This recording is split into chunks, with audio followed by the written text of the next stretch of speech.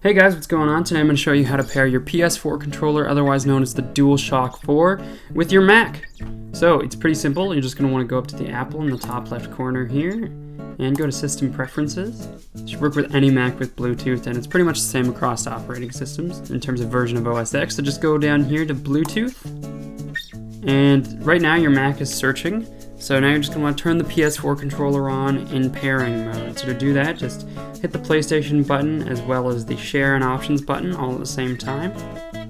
And after a second, you'll see it goes into pairing mode. You can see it just flashing here.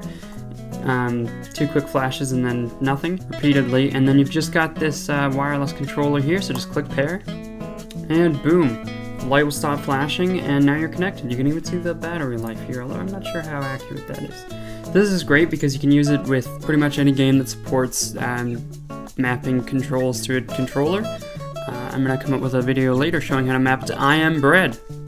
So, if you liked this video, found it useful, hit the like button. If you disliked it, then hit the dislike button. You can leave me a comment explaining why you were either way. Constructive criticism is appreciated. Otherwise, if you really liked it, get subscribed to see more like this. Thanks for watching.